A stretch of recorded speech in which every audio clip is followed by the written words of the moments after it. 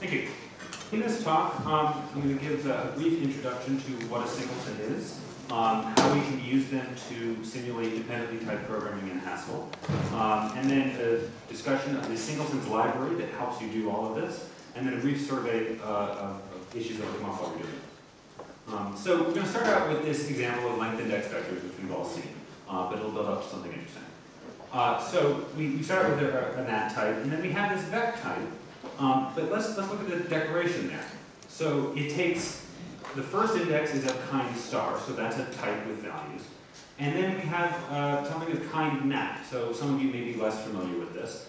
These are the promoted data types that were introduced by Brent's research that was published earlier this year. And so here we have this promoted type nat. So this is now a kind.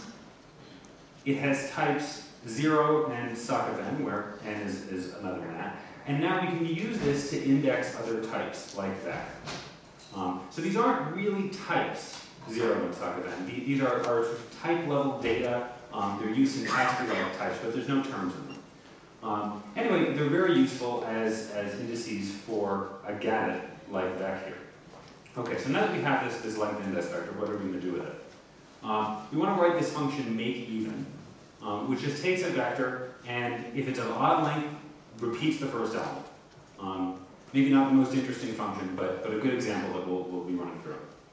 So let's think about its type, right? It's going to take that length, as we said. It's going to take the vector, and then it has to return some other vector of some length. Well, the only way we're going to know the correct index for the output vector is to use a type family. So we're going to have this type family next even, and that just, if it's an odd number, goes up by 1, right? Okay, so that's really the only way we can do it. The problem is that it is impossible to write a function of this type. And because in that function, we're going to have no way of convincing the type checker that we're doing the right thing, right? Because we need to do different behavior in the odd case than we do in the even case, and there won't be a way of convincing the type checker of that. So we really need this type. So we just put the n colon right there, and then now we know that the value of that nat is going to be the index of the vector, as we saw in Connor's keynote Monday morning, those of you who were here. Except wait, that was AGDA, this is Haskell, we can't do that in Haskell, that's silly. So we use singleton types. So here is an example of a singleton type. A singleton type has exactly one value. And so this singleton type SNAT, indexed by one of these promoted nats, has these two constructors which exactly mirror the two constructors of the original nat data type. So if we look at this, so S0, its type is going to be SNAT0, and then anytime we use SSUC, that type is going to be exactly isomorphic to the term. Right? The example at the bottom of the slide it demonstrates this, that the type exactly repeats this term. Again, those of you who aren't familiar with these little ticks that we're seeing, that's the notation for one of these promoted constructors. So what this does is with one of these singleton types, we have things at the term level, at the value level, that exactly mirror things at the type level. It's worth noting at this point that I did not invent singleton types. They have been around for about 20 years in the literature. There was large work done by Shi and Fenning showing how to use singletons to simulate dependent types. Money and Hagenauer published a proof of how we can embed the calculus of constructions into a non-dependent language using singleton types. And Connor McBride wrote the stratified Haskell enhancement, which does some pre-processing to simulate dependent types using singletons also. The singletons library that we're going to see in this talk works with promoted data types and uses and generates singleton functions automatically, and she can't do that. So let's get back to makeEven. So this is the last type that we proposed, and that's not going to work. Instead, we want that. And here we have this SNAT used to tie the value level that's going to be the first argument to this function with the index of the second type there. That's the right type. Okay, so we have the type. Let's try to actually write the function. So it's going to take these two parameters, and we think about it. Well, the first thing it has to do is it has to branch on whether or not n is odd or even. So we use this function. Pretty straightforward. Is even of 0 is going to be true. True. 0 is even. 1 is false, and then for any number greater than that, we just recur, going down 2 steps at a time. Okay, so using that, we can try to write make even. So if it's even, then just return the original vector v. If it's not even, then we use case to destruct this, this vector, and then repeat the first element. Okay, let's try that. No, that's not going to work, right? Because the first argument to make even is an SNAT, and yet this is even function wants a NAT. So that's no good. Okay, next attempt.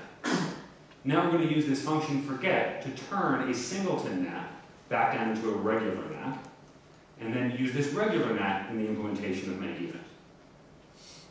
Let's try this. Oh no, that doesn't work either. So let's think about why we're getting this particular error message. In the then case of the if, right, we return v. And we see in the declaration of makeEven that we want to return vec a next even n. But yet v is a vec a n. So in order to type this then clause, we need to say that v is vec a n and vec a next even n. In other words, n needs to be next even of n. But we don't have enough information to be able to do that. We can't tell that n is going to be next even of n. So what we really need is we need a better version of is even. This one isn't going to work. We need s is even. This looks just like the old version, but now it works on singletons. Same code, but just a lot more s's. But let's think about the type of this.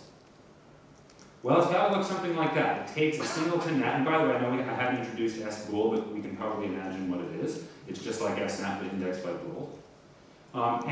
But what's going to be the return index? Sbool of something. Well, the return index has to be whether or not the parameter index is even.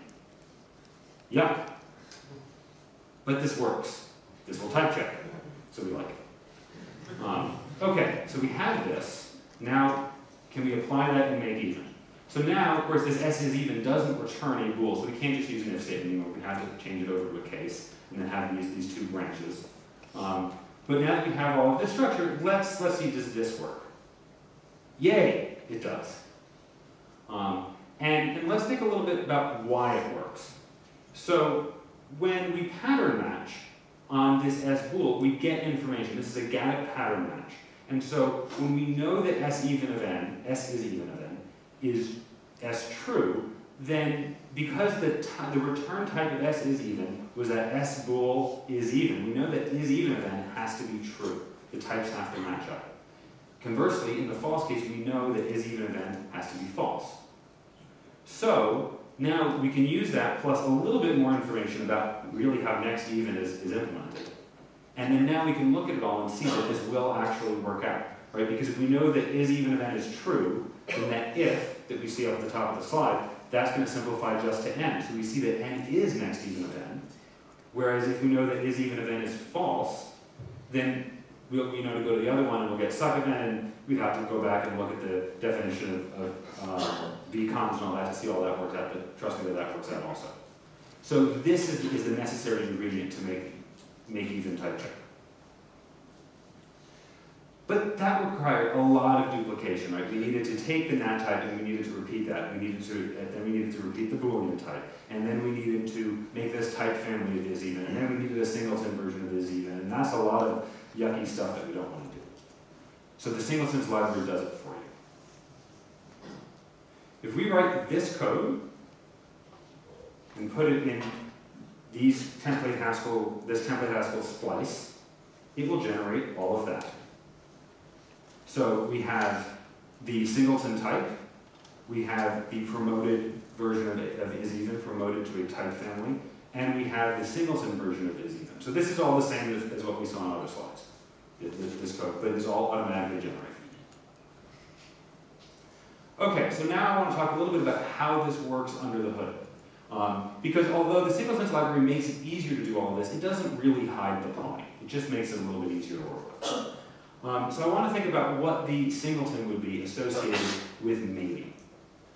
So the first constructor is going to be pretty easy, right? So we have this s nothing, and that's going to be just indexed by nothing. That's fine. The second constructor is a little harder. We know it's going to return an S may be indexed by just of x. And then we could, well, so we need to have this first parameter, and that's going to have to be some singleton indexed by x. But what singleton? It really depends on that kind parameter k. That's a problem. So we don't actually want to encode singletons the way that I've been showing. We want to use a kind-indexed data family sing. So a data family is similar to its cousin, the type family, in that it's a type that branches based on what indices it's given. But a data family, instead of yielding a type synonym, it yields an algebraic data type. And in this case, it's going to yield getx. It's kind-indexed because it actually branches on the kind of its argument, not just the type. And in fact, this particular one branches only on the kind and it ignores the type. So in a perfect world, it would just take k and not a, but GHC doesn't support that yet.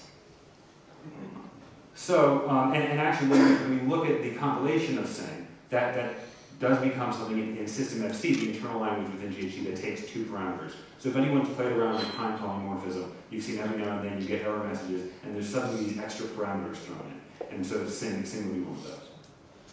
So let's see how this actually plays out. So here, for Nat, we have a fairly straightforward instance of this kind-index data family. Looks exactly the same as the last one. Nothing really new there. But for maybe, we can now fill it in, and now it works, right? Because that sing x at the bottom, that actually does the work of choosing which singleton we need based on the kind of x. That's exactly what we want. As an example that we've kept the property that we wanted, here's an example of combining these two singletons, and we still see that the type is isomorphic to the term. Okay, so that's pretty good. There's a little bit further that we can go to. So going back to the makeEven example, we would really want to be able to infer that first parameter, right? Because that was redundant. We shouldn't need to specify that in our code.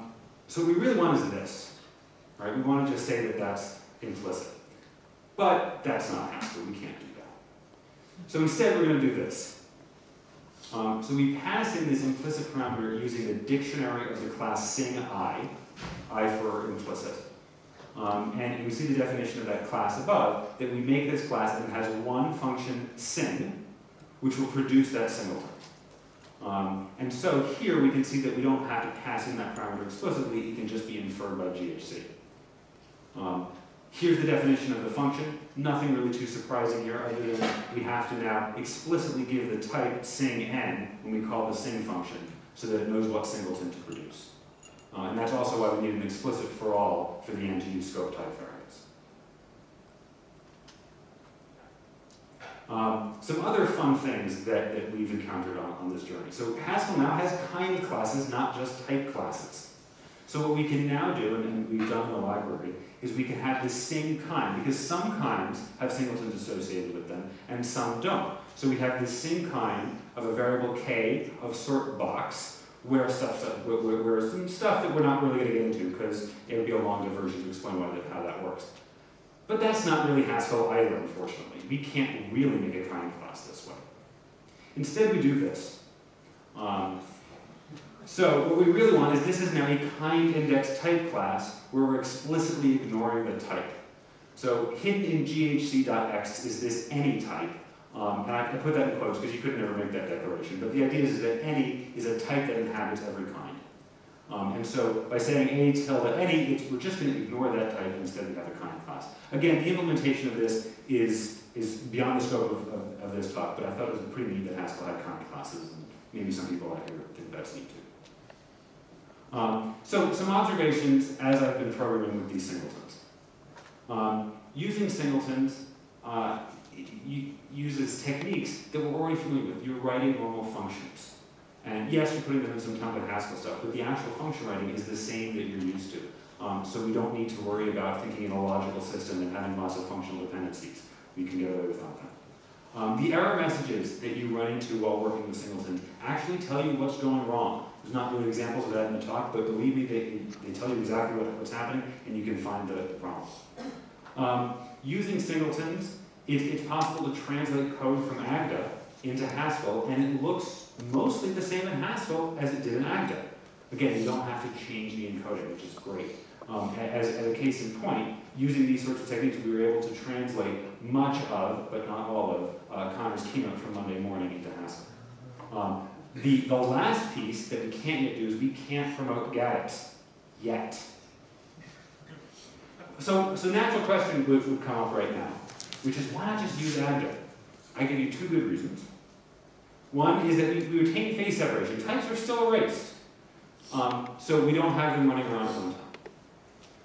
And we have an industrial strength optimizing compiler to compile our code. So this is not everything that's in the paper. If you're interested in this, I encourage you to look at the paper. The full details of the encoding, all of the other declarations that are needed to get this all to work, and to work in a variety of programs are there with design decisions explained. There is an example taken from the Power of Pi that's been translated from Agda to Haskell, showing that you can actually make this translation. And on the way, we talk about some choices in how you encode certain constraints that's pretty interesting. And then we talk about different ways that GHC can go to even better support this style of program. So thank you very much, and you can install this. It works, but you need GHC 7.6. But it does work with that. Thank you.